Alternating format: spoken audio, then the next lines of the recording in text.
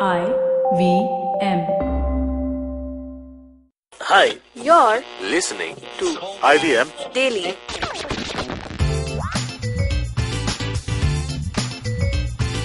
Hi, welcome to a new episode of IVM Daily. My name is Abbas. IVM Daily is a show where IVM staffers talk about what's happening in the world, what's going on in the mind. And with me today in the studio is Surbhi. Hey, what's up? So me and Surbhi are in the studio as not just producers today, but also stand-up comedians. Yep. Because we're going to talk about a particular stand-up comedian named Louis C.K. Yeah. If you are someone who listens to IVM shows regularly, especially the ones that feature us, you know we've spoken about Louis C.K. before, and how Louis C.K. was accused of misbehaving with a lot of women. A lot of women came out and accused Louis C.K. of sexually misbehaving with them in very specifically exposing himself in front of them. And he admitted to these allegations and wrote a quote-unquote apology letter and said that he was going to take a back seat. But 9 months after that apology, according to Deadline, Louis C.K. is actually back on stage. Louis C.K. went up and did a surprise set on the 27th of August at Comedy Cellar. And not only is he back doing stand-up, he actually got a standing ovation after his set was done. Yes. So there's been a lot of Twitter backlash about that. And, me and Surbhi are just going to try and deconstruct about the whole case and What our thoughts are. So Surbhi, what are your first thoughts about this whole thing? So my first thoughts are just the fact that again, the whole thing was super, like the apology again, it wasn't really an apology. And Right. staying away from the media or like not publicly talking about it for 9 months and then coming back, that doesn't that's not, It's not that doesn't enough? help. Yeah, that's not enough. And again, I feel like a lot of people, my first problem with this whole thing is, even if Louis C.K. went and performed in Comedy Cellar, there are people who would this one was unannounced and he just showed up. But if say in 2 weeks or a month from now, he even basically puts out a show and people would still buy tickets to see him perform. So there are people out there who we're still fighting with the whole thing of separating the art from the artist. Right. But that's not enough time. So do you think the whole Me Too movement is not so established on ground? It's still very much online. But hey, if someone like a Louis C.K. does a show, you're still sure he'll be able to sell out the venue? I do think that's going to happen. And that's because of our, we're very, I feel a lot of people are very forgiving of harassers of the stature of Louis C.K. personally. Because if you... I think there are two things at play here. I think of all the men who came down after the Me Too movement, whether it was Harvey Weinstein or Kevin Spacey, I think Louis C.K. was the one who was still in his prime. Fans of Louis C.K. or admirers of Louis C.K. wanted to see more work from him. But then when he went down, they were like, he was just getting good. So they were like, you know what, if getting to see more work from him comes at a cost of, ignoring the people that he mistreated, we'll do it. Or something like that. But I can see the face that you're making and I'll get your opinion on that. But the point that you made about people will still buy tickets to see him, I have an interesting point about that. So when Bill Cosby was touring America, I think 2 years ago, which is about the time where his allegations became really big. Yeah. I remember there was this one incident where he was playing a theater and it was sold out. But as his show began, 2 or 3 minutes into his show, there was a group of women at the show who were there to watch him. They stood up and they started chanting, "We believe the women," right? And they had to be thrown out of it's the women. It's just it's the onus is on us to keep talking about Me Too and to keep putting this as the front page news. But nobody else really, I feel a lot of people who still support Louis C.K., they don't they don't care about the Me Too movement as much as we women do. And I feel again the whole another question that I genuinely have is there a time? I mean, do we have a time for men to should there ever be a comeback? Should we give them such a a leeway that okay, maybe after 9 months of being in exile you can come back and perform now? Is that by any means a punishment? What do you think? Do you think there is? I honestly don't know, because again I used to admire Louis C.K. Right. I know that him coming out and performing and getting a standing ovation is wrong. But if we have to start a debate about, if like to come up with a stipulated time of them to come back and like work now, should we even be raising this question, or should we just like drop it? So online, a lot of people have actually done this. They've compared the times that women celebrities or female celebrities did like one small screw up somewhere, and for which apparently Katherine Heigl, someone tweeted that Katherine Heigl was a little tough to work with. Ruined her career. Yeah, and then she just disappeared from Hollywood because nobody would give her work. And here you have someone who admitted to the fact that he mistreated women, and he's not only back, but another thing that happened consequently is apparently Aziz Ansari also popped in somewhere to do a show. That's true. And the speculation is now he'll be back on TV very soon. So that's what I'm trying to get at. Like, so what about the Me Too movement? Is it still very online? Is it still very among a very specific group of people who are celebrating it, and on ground where things have not changed at all? I don't know. What's again, like Louis C.K. coming up unannounced and everything.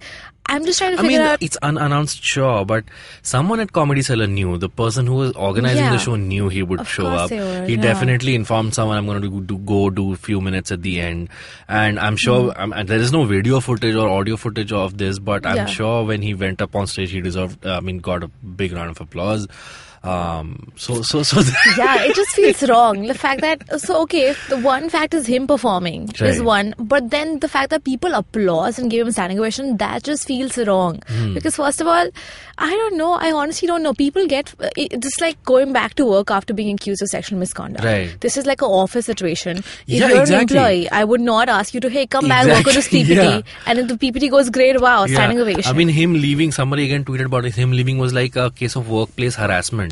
Yeah. And if someone in the office admitted that I exposed myself to these women, you would be like, okay, I'll just take a sabbatical and come back. That's wrong. Yeah.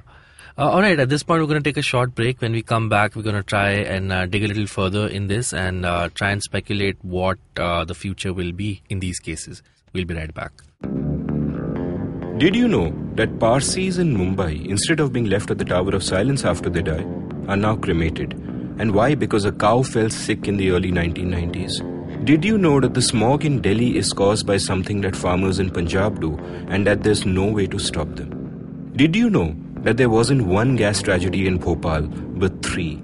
One of them was seen, but 2 were unseen. Did you know that many well-intentioned government policies hurt the people they're supposed to help? Why was demonetization a bad idea? How should GST have been implemented?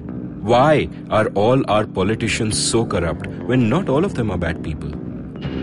I'm Amit Verma, and in my weekly podcast, The Seen and the Unseen, I take a shot at answering all these questions and many more. I aim to go beyond the seen and show you the unseen effects of public policy and private action.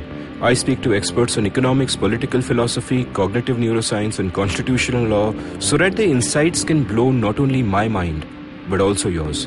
The Seen and the Unseen releases every Monday. So do check out the archives and follow the show at seenunseen.in. You can also subscribe to The Seen and the Unseen on whatever podcast app you happen to prefer. And we're back. So we're talking about Louis C.K. making a quote-unquote comeback in comedy and trying to figure out how legitimate that comeback is. So Twitter has blown up after this. A lot of people from the comic fraternity have criticized his comeback, and they're raising voices about it. So do you think if other comics speaking out against Louis C.K., male or female, will that have an effect? Will that actually hinder him or his career from progressing in his comeback?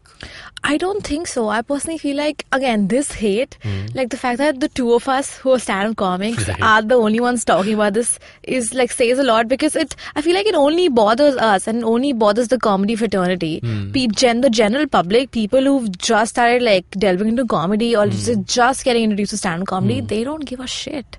They will probably still go watch this guy. And that's what we want to. And again, if Comedy Cellar and owners of comedy clubs are not going to put a ban on this guy, this is going to keep happening. He's probably going to get tons of standing ovations, and this won't bother anybody except the comedy fraternity. But then again, see, the reason why Bill Cosby's case came into focus was because Hannibal Buress joked about it in a show. So do you think, that's what I'm kind of trying to get at, that other comedians ridiculing or calling out Louis C.K. But this has happened. I feel like comedians have so many fights. If you there was another very famous fight where one comedian called out another one about like stealing jokes. Yeah. So I feel like this is again information only available to us comics. Right. Like it's people who are in this field. So it won't bother. So if I'm just like a normal person, if I'm just reading up the news and I see, oh, Louis C.K. is performing today, for not even 1 second will I be like, oh wait, that guy, I don't think I'm going to watch this guy because the other comedians are talking shit about him. I will still go if I'm a big fan of Louis C.K. Okay. So I'm going to play devil's advocate here. Again, I'm not advocating what Louis C.K. did, and it's still in question. But does that mean there is no or there should be no redemptive arc for a person like this? Again, it's taking. I don't think there should be any redemption because again, I feel like this is the time when after Louis C.K. has come out with his so-called apology, we need to stop discussing him, and we need to stop talking about the survivors. And we need to basically take those people in account more than we talk about Louis C.K. Right. Or like, say, Aziz Ansari also, like he recently performed.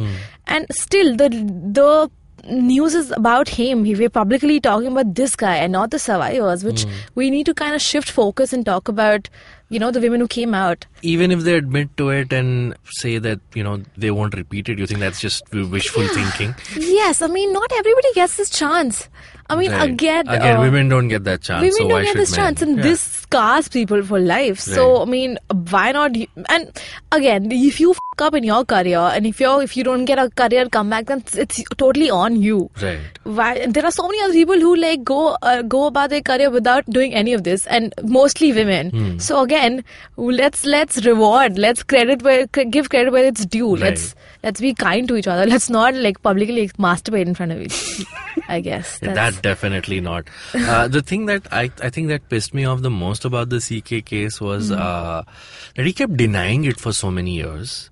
And it was only when the pressure mounted on him recently, like 9 months ago, that he was like, oh, well, yeah, I kind of did it. And like you said, the apology letter also praised himself more than... Oh, I had no idea. So that's what pissed me off the most. For years, the rumors have been going around for years. Are you saying this was common knowledge in the entire comedy fraternity? Yeah, it was. And and the way other comedians sort of also shoved it away, saying we don't know it. And CK himself, at least on 2 occasions on record, he was like, they are just rumors. And then him coming out and saying, oh, well, yeah, I kind of did it. I was like, okay, that really is. That's what pissed me off the most. I just hope people, so like, if coming out, and I don't know, this might be very wrong, but if a lot of people who came out and accepted it, their careers were ruined. Are people going to resort to not accepting things anymore? Because if this is something that you, like the minute you say, hey, I did this, right, and then suddenly you're like, this, like, the media is all around you. So is this going to make people not accept things and just go into an exile and stay away from the media? No, so that's why I think the Louis C.K. case is a test case, because someone like Bill Cosby never admitted to it, but he was dragged into court and everything, doodh ka doodh, pani ka pani happened, and it was proved that yes, you did drug women and rape them. Similarly with Harvey Weinstein, for years never admitted to it because nobody accused him because he was in such a powerful position. Again, dragged into court, is in jail. I think what Louis C.K. did was he thought, and I'm speculating here, but I think he thought if he admits to it, somehow that gives him the moral high ground, saying that, I kind of screwed up, so that people will sympathize with him, saying, oh, he did screw up, but he's admitting to it, that kind of thing. So I think it might become a pattern where men actually do own up in the hope that they get the sympathy. They get the public sympathy. At least he's admitting to it. That's which is why the Aziz Ansari case, I was really confused because I really admire Aziz Ansari as a person. And that was also kind of a test case in what like a new set of rules for consent came about, and we were just really involved in that case.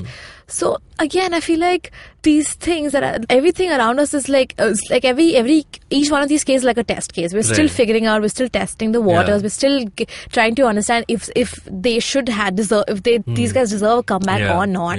So also in Aziz Ansari's case, I think he's all these guys, whether it was Louis C.K. or whether it was Bill O'Reilly or these newscasters who've also been accused of it, they are mostly like in their 50s and 60s. Whereas Aziz Ansari was the one who was fairly young in his 40s, I guess. He's in his early 40s or something. Yeah. So I want to see how men who are accused in their 50s or 60s, they have already done these things, okay? Skeletons are being brought out of their closet. I would like to see if those things happening is having an effect on the younger comedians. Whether like, yes, there is a change. These younger comedians are now not taking women for granted or are not trying to, force themselves onto them. And this is definitely going to happen. I mean, this happened in the Bombay comedy circuit also recently, where there were just news about how female comedians don't feel safe to perform in a particular comedy club. We did come up with a comedy complaint committee. So I feel like, again, it's starting a conversation. At least, again, it's just maybe the comedy fraternity, but it still feels like support. It has to start somewhere. Yeah, sure. I think I don't think that's such a bad thing if it's within the comedy fraternity, because I mean, at the risk of sounding pretentious, I think comedians are people who form opinions for the general public. Yeah. What we say on stage does have an effect to people listening to us, whether it's through YouTube or podcasts or whatever. So I think the more comedians speak out about it, the more things should change. Well, that's hopeful, and I feel that should happen. Yeah. And on that hopeful note, I think we shall wrap up today's episode. If you have any opinions about this, if you're a comedy fan, if you're someone who has opinions about should harassers have a redemptive arc, is there, or should they completely be shunned out, do write into us. You can reach out to us on social media. We are at IVM Podcasts on Twitter, Instagram and Facebook.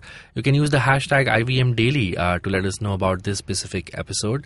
You can follow me and Surbhi personally. My Twitter handle is at Abbas Momin, and I'm Abbas Momin88 on Instagram. Surbhi, where can one find you? You can find me on Twitter at Small Talk Police. Alright, so that was our show. We shall see you on another episode of Daily. Till then, bye-bye.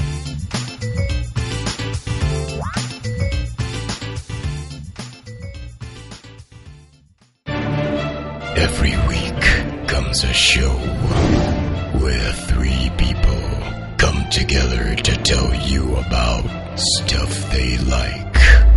A movie, a TV show, a book, and other stuff.